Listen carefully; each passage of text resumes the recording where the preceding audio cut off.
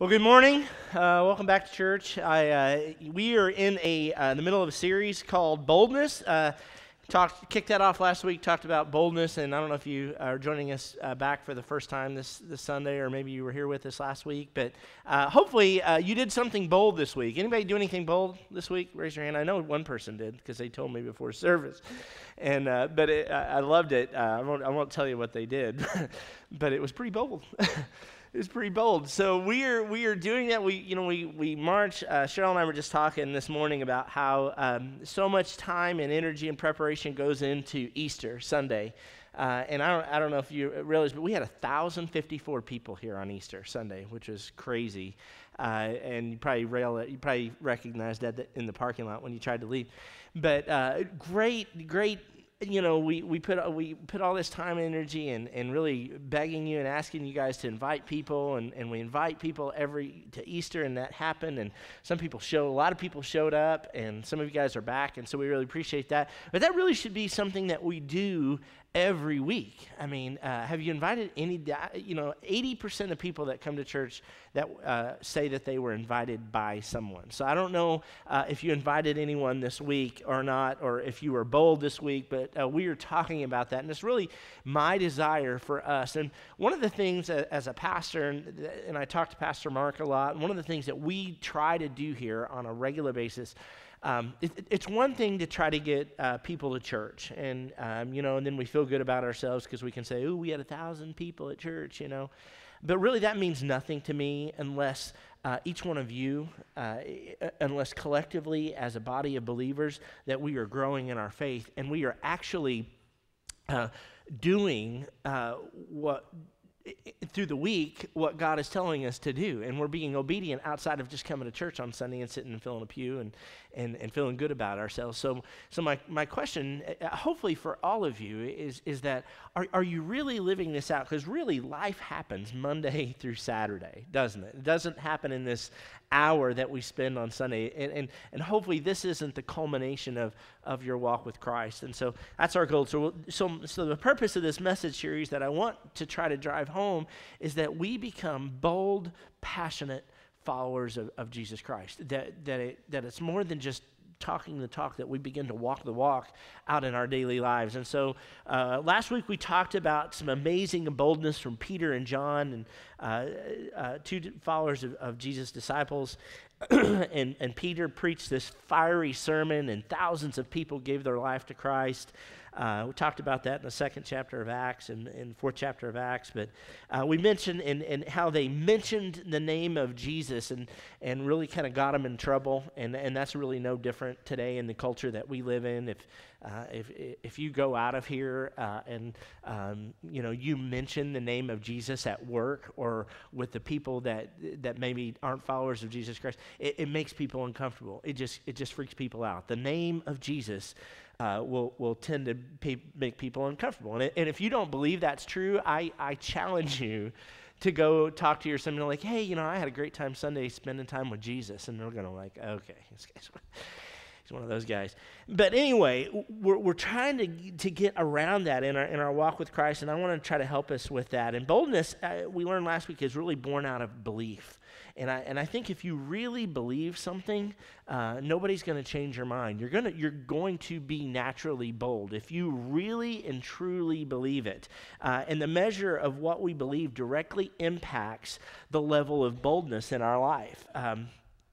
Do you really believe in the resurrection? And if you do, and if we really, and I mean really believe that God of the universe sent his son to die for you and rose from their grave, that he has called you for his purpose, that he provides strength through the power of his Holy Spirit, then there really isn't anything that we can't accomplish as followers of Jesus Christ. One of the most famous scriptures in the Bible, outside of John 3:16, because most people have seen that in the end zone at a football game at some point in time, but John 3:16, "For God so loved the world that he gave his only," we know that passage, but one of the other, the most famous scriptures that I see a lot. You see a lot of tattoos. I don't know. People like this one for a tattoo. So, well, we have a tattoo artist here today. No, just kidding. If you want to get one after the service. But a lot of people have this tattooed on them. It's their life verse or whatever, and it's Philippians 4:13, right? Have you heard that one before? Anybody probably can quote that? A lot of people can probably quote that one. It's a famous one. It's Philippians 4:13, and it says, "For I can do all things through Christ who strengthened me." It's a famous passage of Scripture. We hear it all the time. But my question is this morning, my goal is for each one of you as you sit here, not to just listen to me ramble, but really to do kind of some self-evaluation this morning and ask yourself, do I really believe that? Do I really believe that I can have a relationship with Jesus Christ? That it's not some weird kind of thing that people have a hard time getting their head around. That, yes, thank you. Got somebody that does. But do you really believe that? And if so, because I think if I asked that question and said, do you really believe in Jesus Christ? Do you really believe that he died on a cross on Easter and rose from the grave?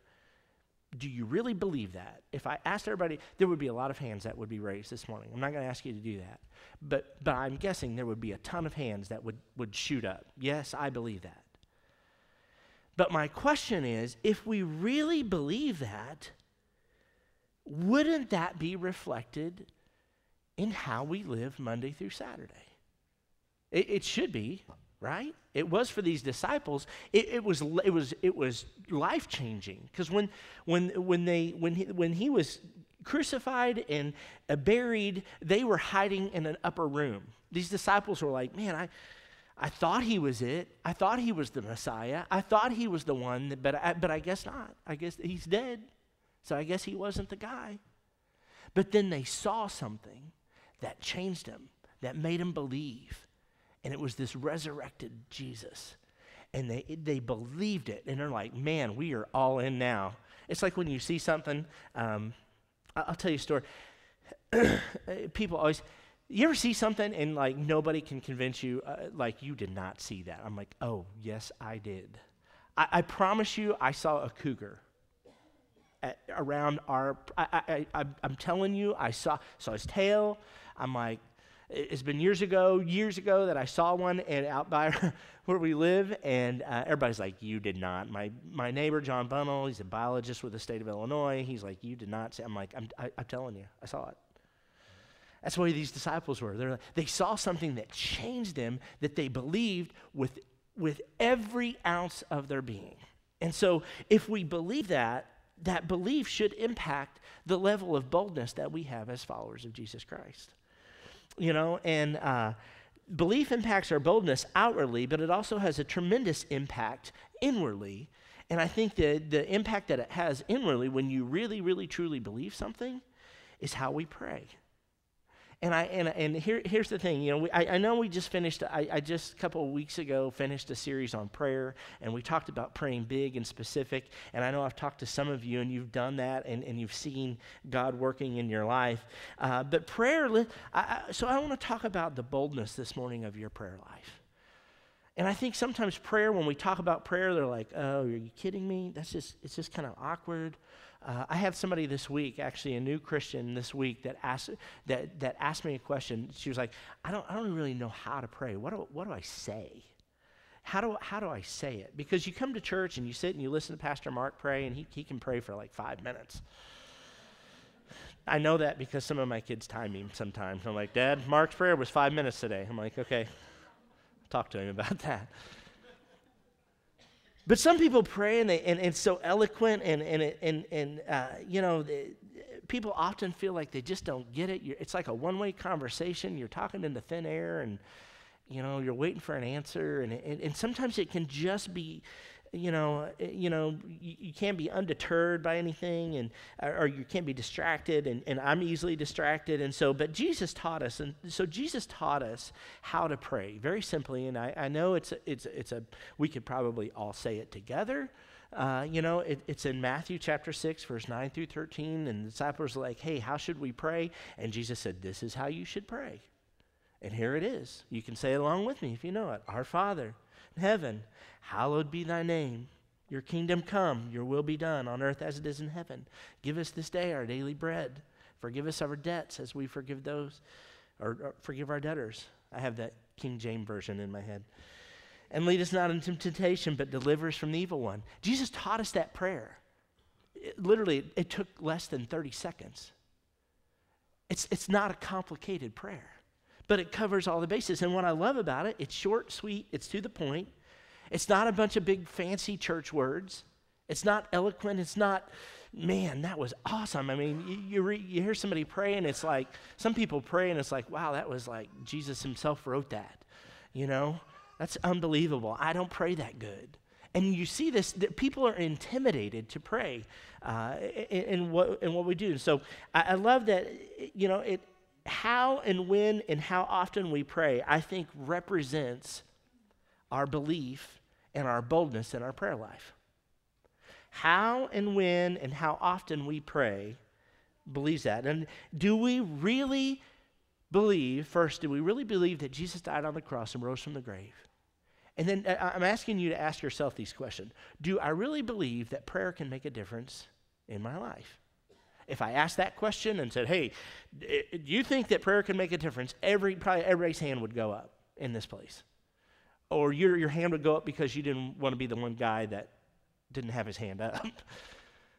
But chances are, we believe it, but do we really exercise it? Does that count? And so often, I think sometimes we have different types of prayers, and a lot of times they're Hail Mary prayers.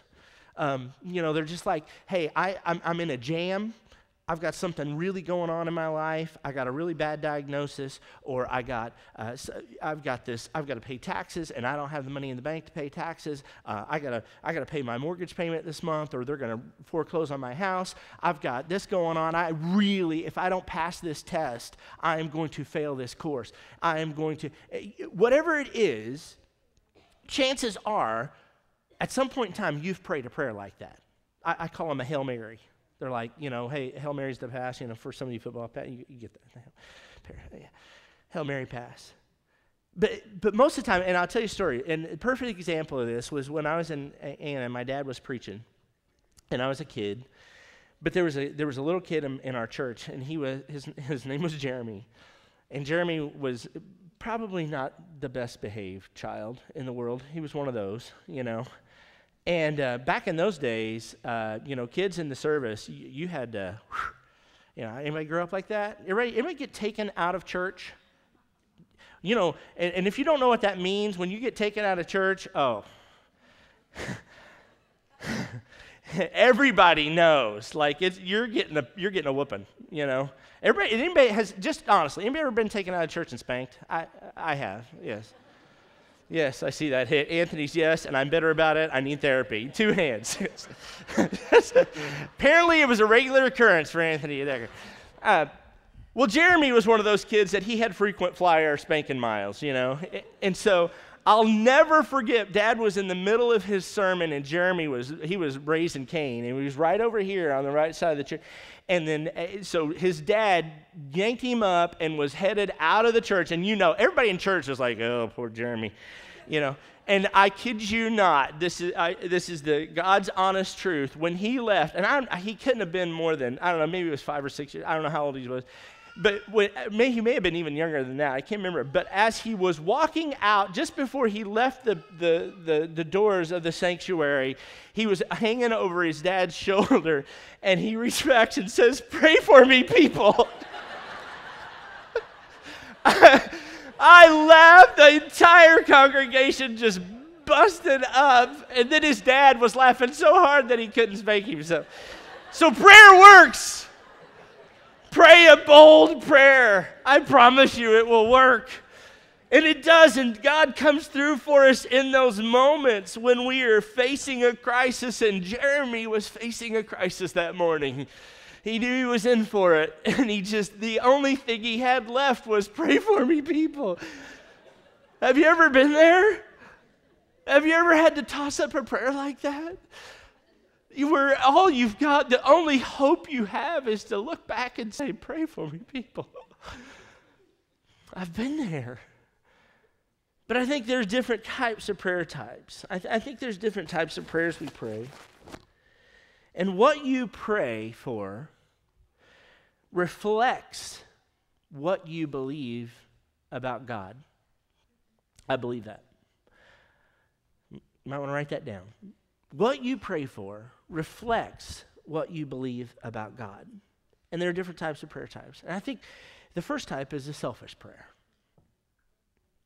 What if when you are praying those selfish prayers, what if that means that you really believe that God just exists for you? That selfish prayer that we pray. What if that means we just believe that God exists for us? In the Lord's Prayer that I just talked about, that we just read through and prayed, and some of you know it by heart, there are some words in that. And it says, your kingdom come. It's about his kingdom. It's not about my kingdom. It's not about the kingdom of Trent. And that's difficult for us to get our head around because we are so concerned about what's going on in our little world that we don't begin to pray bigger than that. We don't pray outside of that circle. We just pray inside our own little circle. Our plans. And I think sometimes we're like, okay, I think sometimes when we pray, it's like we're saying, okay, God, here's how I've got it all figured out. Here's the way it's going to go down. I want you to do this, this, this, and this, and this. And we forget to pray that your kingdom, Jesus taught us how to pray that, your kingdom come. When it doesn't work out the way we want it to, we get frustrated, we get disappointed, we get upset. I've even had people say, well, I prayed for that and nothing happened. It's because we're in our little world. We pray small prayers. What if when we pray small prayers that reflects our lack of faith in a big God? Do we really think God can do big things? Do you really believe that? We pray things like, bless this day. And it's good to pray that. I mean, I'm not saying anything wrong with that. Bless this day. Be with us. That's a prayer that we always pray. I just think God laughs at that. He's like, okay, I already told you. I will be with you always. Already got that one. Check. Let's get on to something big. Pray something bigger than that. We pray small, little, tiny prayers. Here's one that I think probably hits a lot of us close to home, if we're honest. It's not that we pray a selfish prayer or we pray a small prayer. We just don't pray. We rarely spend time alone with God. One of the things that Jesus did, and I think he's working on me at this because I am absolutely 150% not a morning person. I don't like it. I do not like getting out of the bed. I don't. People are like, I'm up at 4 a.m. Not me. I'm lucky if I'm up by 8. No, just kidding.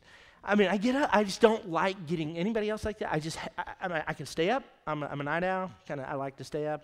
Call me at 12:30 tonight. I'm probably up.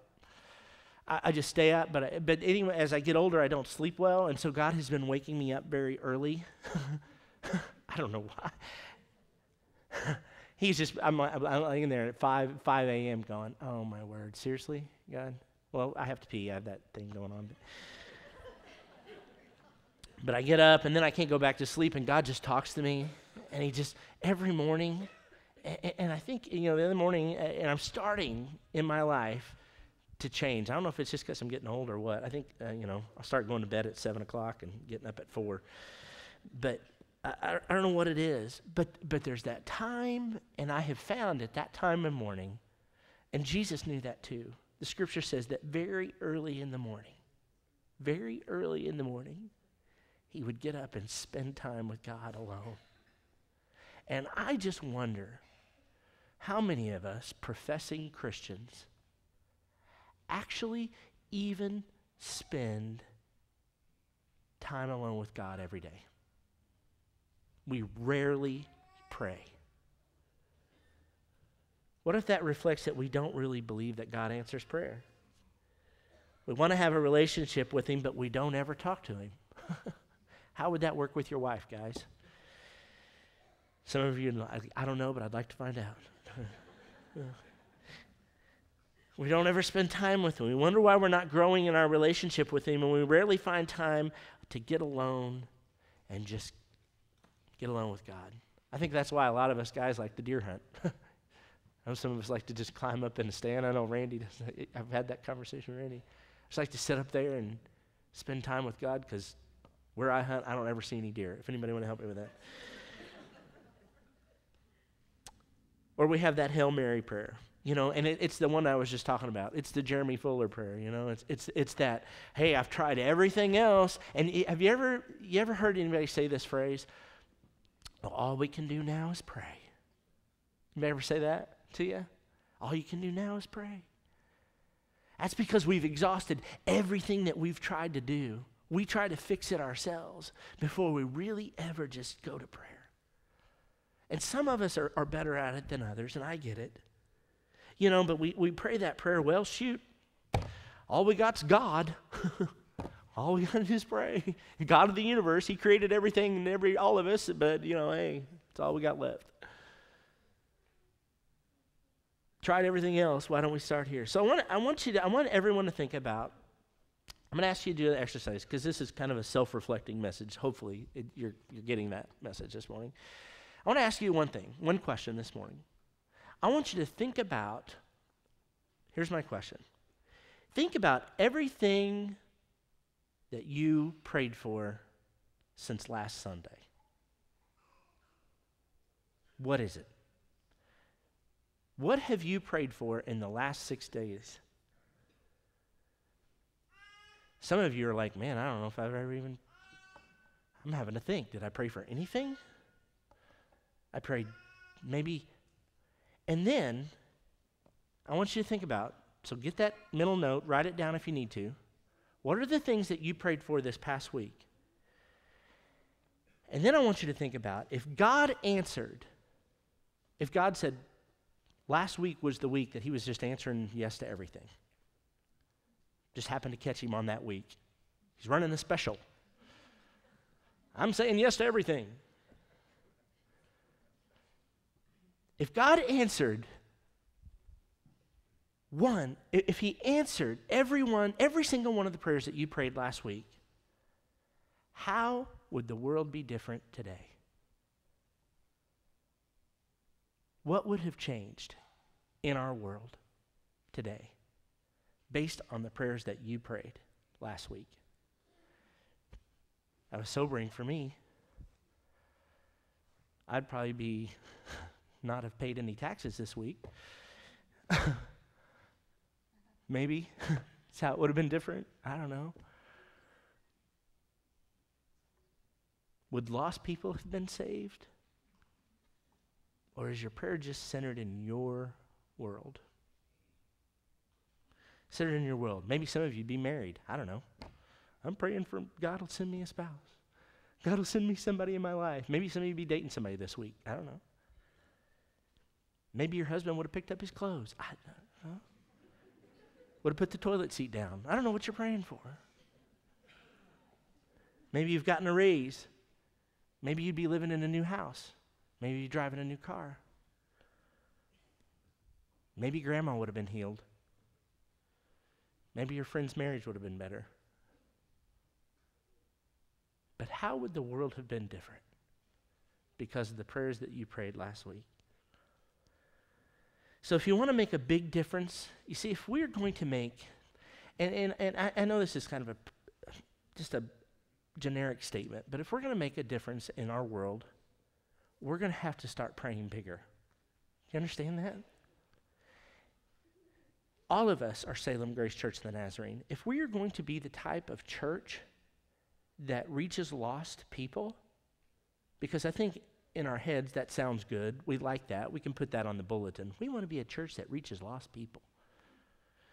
But unless we're praying that way, unless we're praying that God gives us boldness to be able to share our faith and be able to walk and talk with people and talk about Jesus and mention the name of Jesus because we absolutely 150% believe it and nobody's talking us out of it,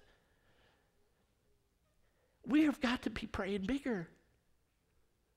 We've got to be praying that God will use us, that he will challenge us to be bold, that he will give us some kind of spiritual kick in the pants. We got to be praying bigger. Here's a couple things that I think is different. And so these disciples, I'm going to have to hurry. Peter and John went and they preached this fiery sermon. So on Acts chapter 4, 23 through 24, it says, on the release, Peter and John, after they preached this fiery message and got in trouble because they mentioned the name Jesus, Peter and John went back to their own people and reported all the chief priests and elders had said to them. When they heard this, they raised their voices together in prayer to God. So in essence, he went back to his little church and said, hey, this is what happened to us. I preached this message and, me and John got in trouble and here's what happened. Here's what they said if we mention the name of Jesus. And he went back to his church and said, hey, let's pray together. And together they began to pray. And there's something about praying together. We're not really good at this. In fact, we have a prayer encounter this Thursday. This coming Thursday, we have a prayer. There's a group of people in our church that have caught a vision of how important prayer is. And they said, hey, you know what? We're going to meet on a Thursday night. There's not going to be a big deal. We're just going to get together. We're going to talk a little bit. Some of us are going to pray. And if you feel comfortable praying, that's cool. And if you don't, that's cool too. But we're going to pray. We're going to meet together. And that's exactly what the disciples did, is they met together. And I know it's kind of awkward, but the scripture says where 2 or 3 are gathered together, I am here. And so they begin to pray together, and they have these little things, and, prayer meetings are weird, and, sometimes they make you stand up and hold hands in a circle, and that's just awkward because some guys are really sweaty. I've talked about that, and it's just like, I don't want to pray, and some guy's the gripper, he grips really hard, and then this side's the dead fish guy that does just like, then your nose starts to itch, and you don't want to break the circle. I get it. It's like, oh, come on, please. And then somebody's prayer sounds awesome, and yours is like, God, do stuff, amen, But whatever it is, they didn't care. They put all that aside, and they said, you know what, we're going to pray together. We're going to begin to pray big. And they said this is their prayer. It's in Acts chapter 4, 24 to 25.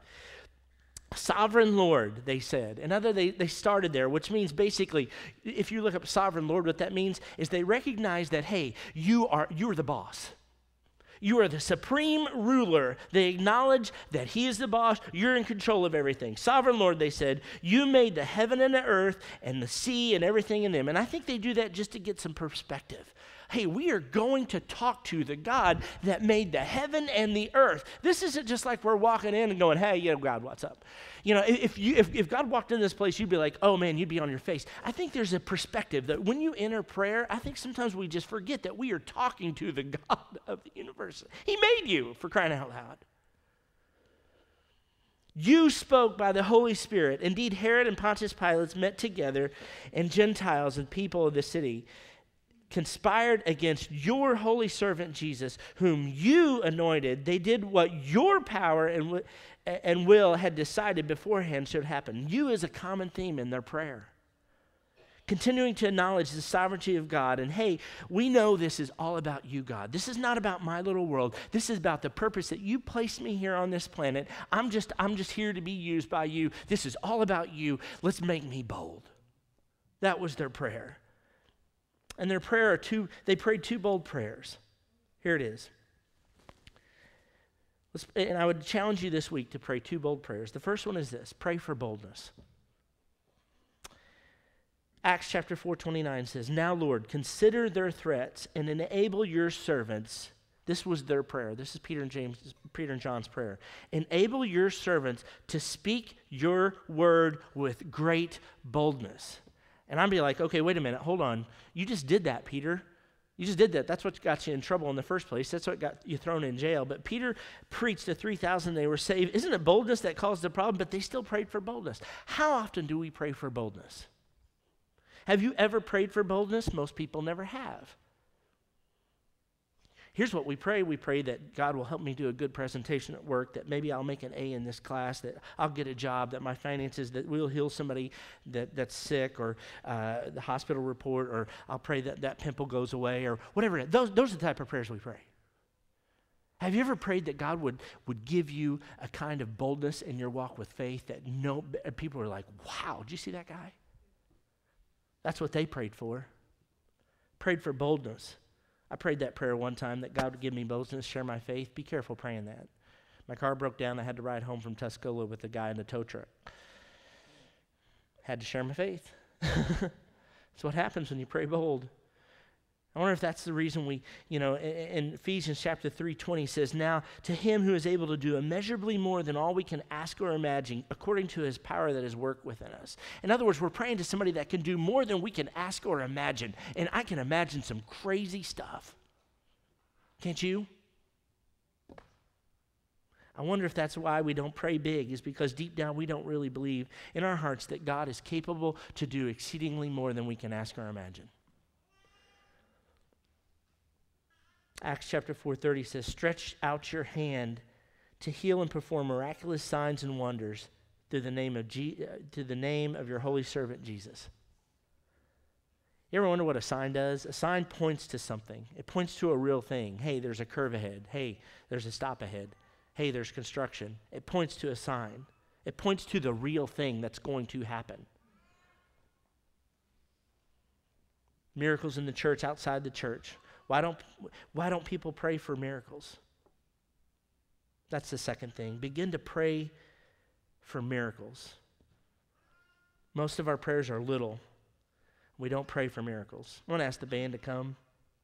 So 2 things this week. Begin to pray that God will make us bold people, that he will make us bold followers of Jesus Christ. That your prayers will be big, that we will begin to pray for lost people. Sometime I'd love to say, instead of, nothing wrong with praying for sick people, and I get that, that's a need. We pray for those needs, and we believe that God can heal people. And we're going to pray boldly that they do. What would happen if we begin to pray for people that are sick spiritually? What would happen as a church collectively that our number one prayer is, God, give us an opportunity to share my faith with somebody that doesn't know you, that I can share with them the joy and the hope of the gospel and the good news that Christ died for them, and they can be saved and be baptized and be part of this congregation and live for Jesus and die and go to heaven. What would happen if we begin to pray for people in our community like that? That we begin to pray for Salem. I mean, really pray for people. That we begin to pray for miracles. I remember a lot of you know the McGees, and Weston was, he's one of Caden's best friends and was at our house a lot from kindergarten on. And I remember when he had the accident, and they had the accident, I just remember praying very boldly and praying, and that's an instance where somebody was sick or injured.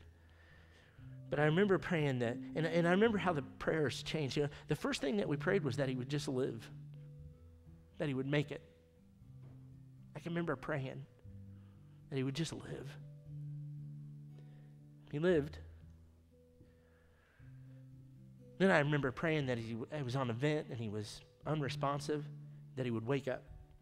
And when they took, that he would just open his eyes. Very specific, bold prayer. Open his eyes. I can remember praying that they'd take him off the vent, that he would actually be able to breathe on his own, that his lungs would start working, and that he would actually be able to actually take a breath of air and breathe it out. Very bold, specific prayer. It's like, just get us there, Jesus. It was like one prayer after another.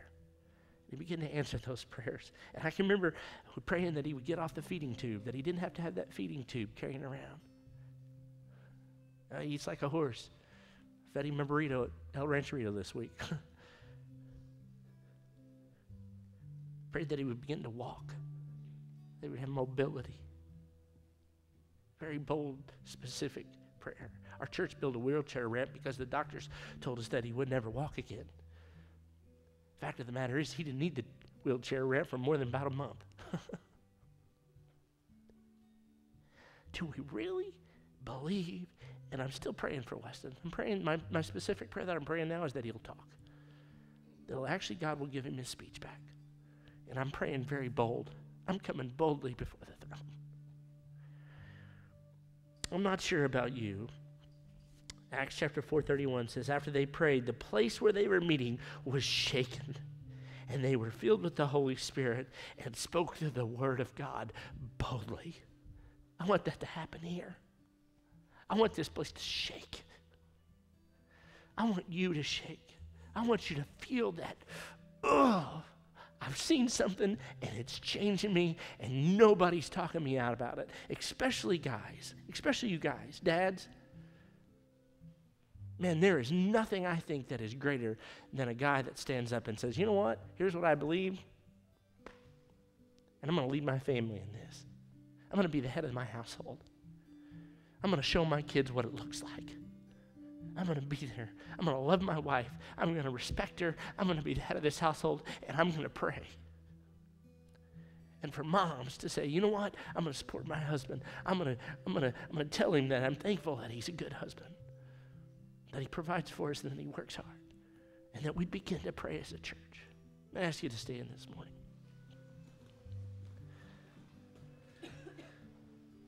Father, thank you so much for what your scripture teaches us and how we can become bold people. Lord, help us to begin to be, help us to establish a prayer life with you that is consistent.